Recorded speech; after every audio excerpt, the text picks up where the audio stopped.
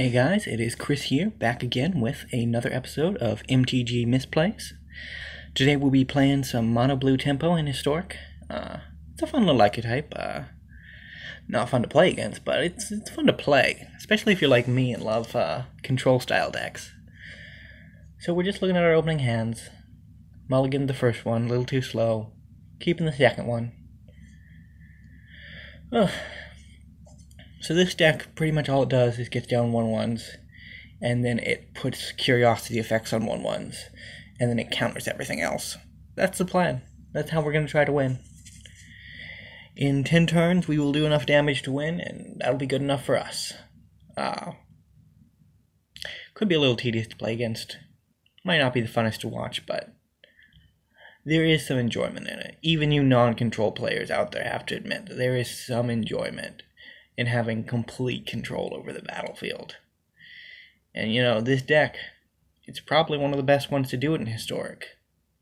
Really budget friendly. Pretty much build this deck with all uncommons. In fact, I don't think the variant we're running right now has any rares in it. We could have put in things like the Dominaria Blue 3 Pip rare that gets more power equal to the number of islands you have, but we didn't. Just run it back with a bunch of counter spells, couple of curiosity effects, and a couple of creatures. Now to say, thanks to Jumpstart, we got the actual spell Curiosity, so we're not just stuck with Curious Pursuit. Not Curious Pursuit. It's right there in my hand. I don't know what it's called, though. And on the screen, it's a little small, but Curious Obsession. That's right. That's what it was. So we get down our first effect. That will draw us cards, and we're going to go draw some cards. We have a spell Pierce to protect. That's what this deck is all about. First you attack, then you protect. Over and over again until you win the game or you lose the game. Either one. So this deck isn't great by any stretch of the imagination. It's good. It can win games, but it's not the boogeyman of the Historic format. It's not anywhere close to being problematic. Although it is one of those old decks from Standards past that people really didn't like to play against. But you know, it's a fun, nice little budget archetype, and we're all about playing Magic and playing Magic the best we can with what we have. And Curious Obsession's a good way to do that. Good way to grind, get some good games in. Never gonna have a game where you're basically at a immediate loss unless somebody's playing something like a Narset wheel combo or something that just prevents your main draw engine from working.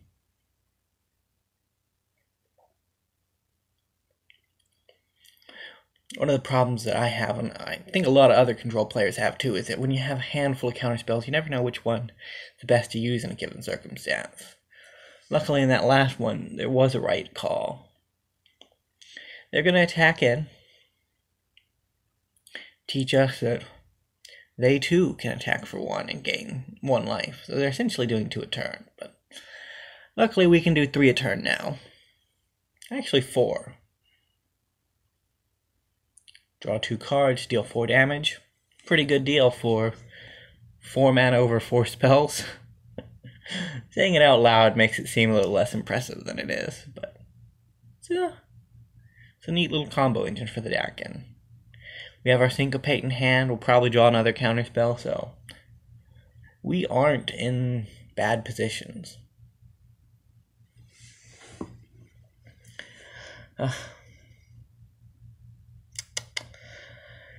It is such a good deck, though. Such a good deck. I know I've said that a lot, and it's getting a bit repetitive, but you gotta nerd out on the things that you like, man. And I like counterspells. I do. Counterspells are good. Counterspells keep Rankle from happening, and I don't want Rankle to happen. No one wants Rankle to happen. One of those cards from the set, from Throne of Eldraine that hasn't really been broken yet, but probably could be with the right build. Because he just has such modal power in his attack that it's... And he comes in with haste, so he's always going to be able to actually do something. Well, game 1 is going pretty well. Next turn we're going to be able to attack in and win the game.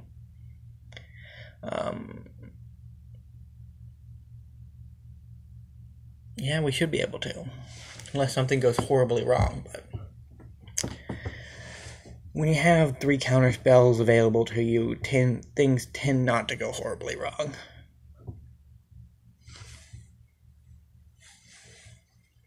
And we got 2 for their turn to figure out what they're going to do and stop it, whatever it may be.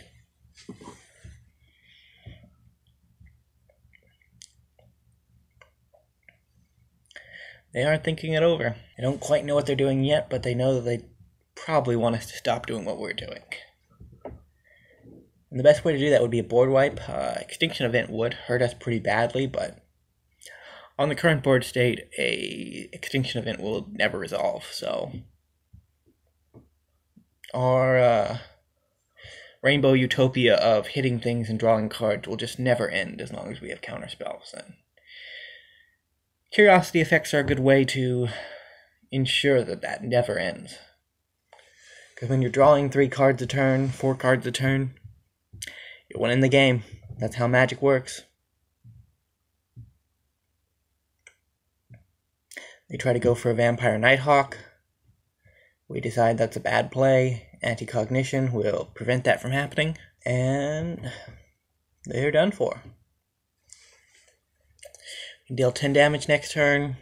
They'll have it maximum 10 life next turn. The inner Spike in me playing this deck just comes out and is just so happy with all of the life decisions that are made. And it's not always that you're going to get that, because some games you're going to play this deck and things aren't going to go your way, and you're not going to find Curiosity, or you're going to counter the wrong things and they're going to resolve the right things. And there is pretty fair margin of error for this deck if you don't pilot it right, and this game, we've piloted it pretty good. So we're pretty happy with the result. Our opponent, having their long think session, has decided to pass. We draw our island, swing in, go for the kill. Terramander. Really good in this deck. Doesn't help out with some of our spells, but it can just be a 5/5 when we need it to, and that's good enough sometimes. Okay, we are back on Mono Blue Tempo number 2. Game 2. Match 2? No. It doesn't really matter. We are 1 in our little league here, in our little challenge game. 1 game up. We should be doing fine. Kept a little bit of a sketchy open hand, but it should be fine. We don't want to run out of lands. If we miss a land drop here and there, our protection becomes worse because we have to spend some mana to get our engine on the board, but we also have to have 1 or 2 mana left over to actually protect our engine. Siren Storm Tamer may mean that we're in the mirror. Could be something else, but the little 1/1 counter flyer pirate tends not to show up in too many places. We get our own pirate down, hold up our Spell Pierce, and attack in for 1. They reveal a Plains, which means they are not on the same build as us. We decide to block them out anyways. The likelihood is that they're on some kind of flying tribal deck with Empyrean Eagles and that one Ikoria cat flying bird creature. But we don't know yet. We're going to try to get down our 3rd island. Sometimes MGA doesn't like that, but we'll do it anyways.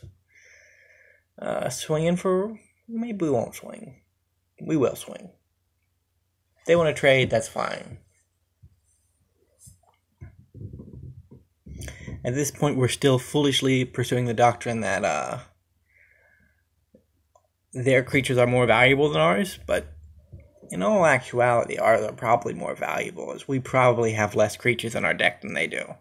Like, if they're a dedicated Azorius Flyers deck, they probably have more than the 12 to 18 creatures that we have.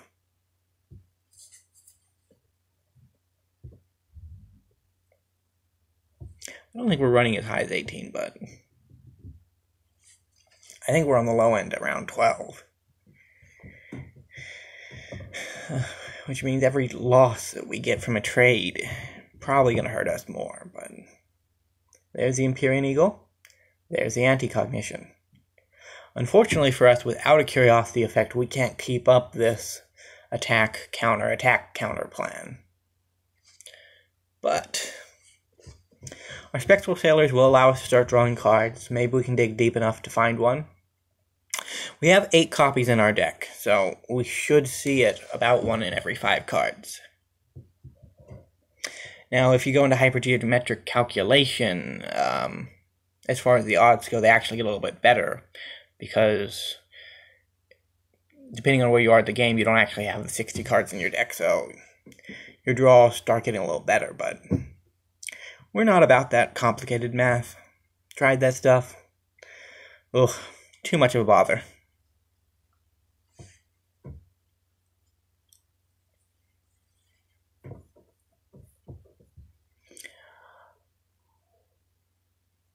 I gotta start drawing cards. We should probably be running that card, considering all our creatures fly. And 2 mana, draw 2 cards, pretty good. But I threw this deck together based off my memory of mono blue tempo and didn't really put too much thought in it.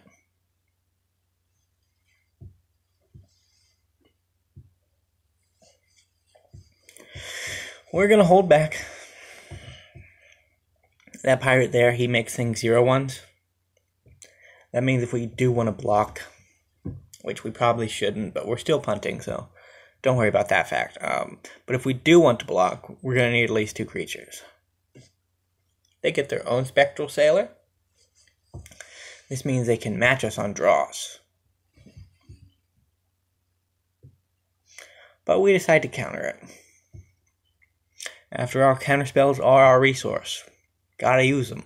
But you also gotta use them in the right place. And that may not have been the right place. But I guess it could have been. We are a little bit worried about damage. This deck will win the race against us in the long term, so we have to be careful. They draw their 2 cards.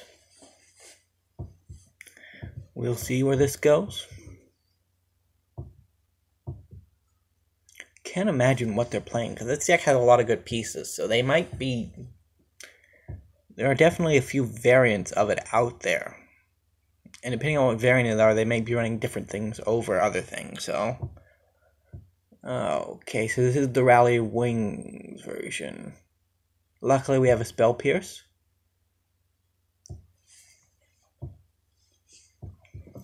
Spell Pierce, really good card. Also means we can now block out this pirate that's going to try to shrink our board every turn.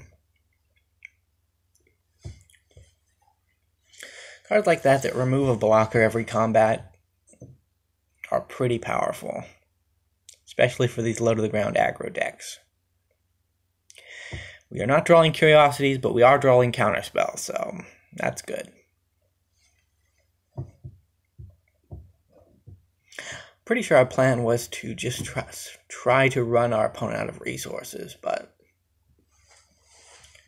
when they have cheap card draw, that's going to be hard.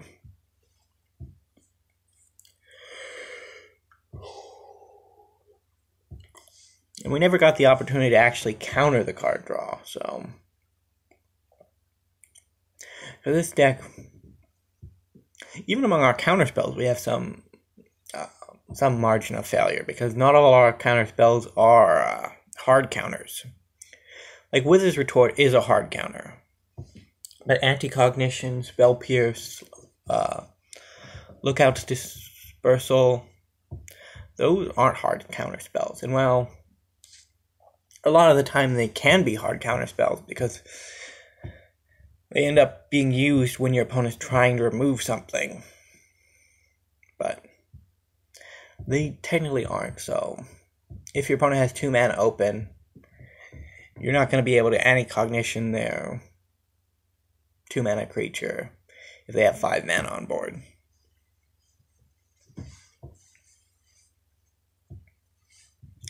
And we pick up a Pteramander. At this point in the game, I was thinking it was over because when you're playing against a Curiosity Mirror, and your opponent puts a Curiosity on their creature, and you don't have a Curiosity on their creature, you pretty much lose. But Pteramander is actually the perfect draw here to help us stabilize against the opponent. The reason is because we have enough sorceries and instants in our graveyard that we can adapt it. And if our opponent doesn't know that we can adapt to instant speed, they might just swing in and we can block it out because it'll be a 5/5. They get in a Spectral Sailor.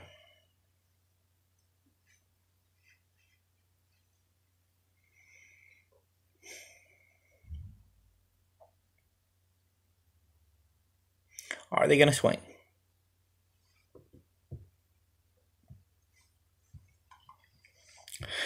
They might not. They might decide that swinging isn't worth it at this point.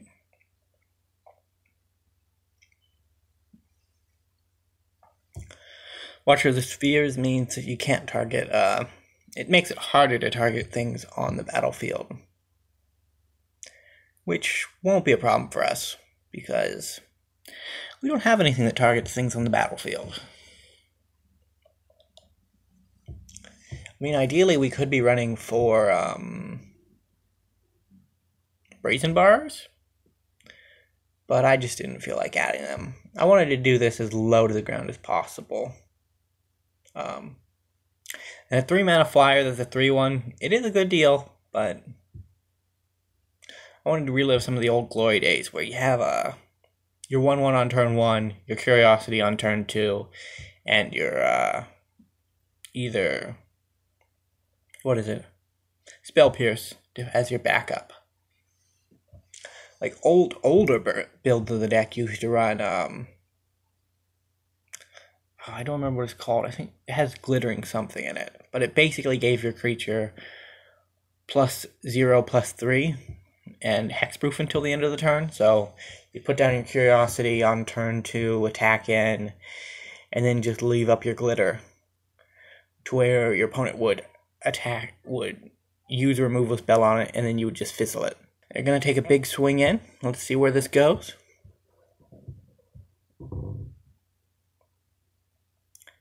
We suit up our Pteramander.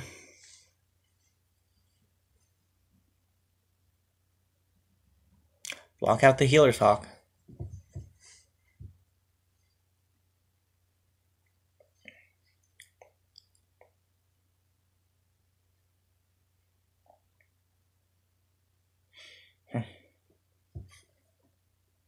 Get down our Curiosity effect of our own.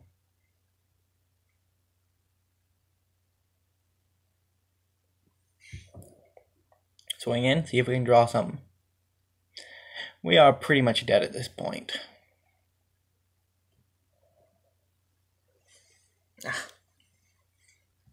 Game 2 looks like it's going to be a bust, guys. No, it's a shame, but these things happen. Especially in Magic. Especially in Magic Best of 1.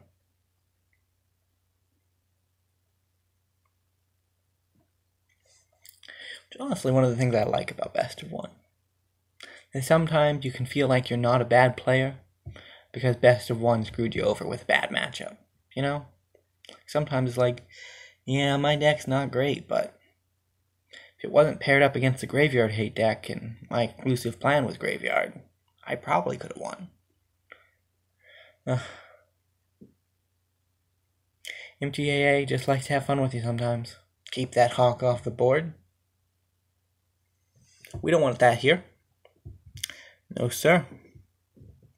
We will stop the Hawk wherever we can. Actually, the Watcher may not be a Hawk, but Sounds cool. Gotta get in my rhyme quota, you know? We'll block out the biggest creature. They had the rally. That is the game. Well, better luck next time. Okay guys, here we are on to game 3 against Platinum Angel 88. I don't know how this is gonna go. Might go well, might go poorly. We're 1-1, so this game will decide whether or not I could recommend this deck to you with a good conscience, or whether or not I'm going to recommend this deck to you anyways because I like it. That being said, it looks like we're up against elves, and a 1/2 reach creature on turn 1 is not a great start for us, to be honest. In case you didn't notice from the first 2 games, this deck's this version of Mono Blue Tempo's evasion plan is flying. So reach is bad. Reach is real bad. Glad they decided to attack in, because that means we can draw a card. Although Dwayne's Elite puts 3 power on the board on turn 2, so we will draw a card, but we will not draw a card apparently. Me of the past is more responsible with Magic than me of the present. Me of the past was like, hey, look at this board state. This is bad for me. I should probably make sure that I don't die this turn. Which, in retrospect, was probably a little too cautious. There's no way we could die this turn, right? Yeah, no way. But they could play a Lord. And the Lord coming down, meaning that we get hit for 7 that turn, probably wasn't going to be good anyways. We decided to not block out. That means that our decision not to attack was completely pointless, as our Terramander did nothing. But now he has a curious obsession, and he will do things. Great things, terrible things, but many things.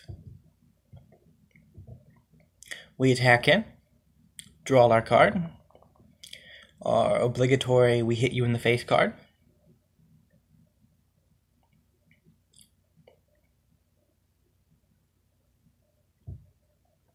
But I think our old friend Elves may be a little cross with us because things are not looking great. Hey, look at that, a Lord.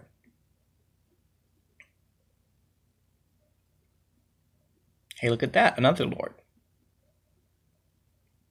Hey, look at that, we take 7. That's just under half our life total.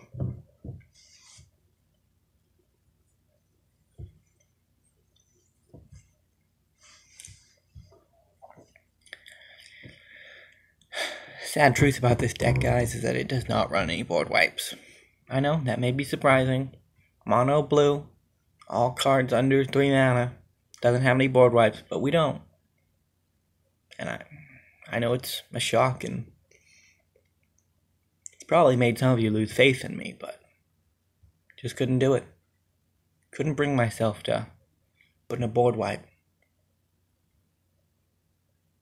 And now we're going to die because of that. Well, I don't want to say just because of that, but we are getting close to being murdered. We're real close to being murdered. In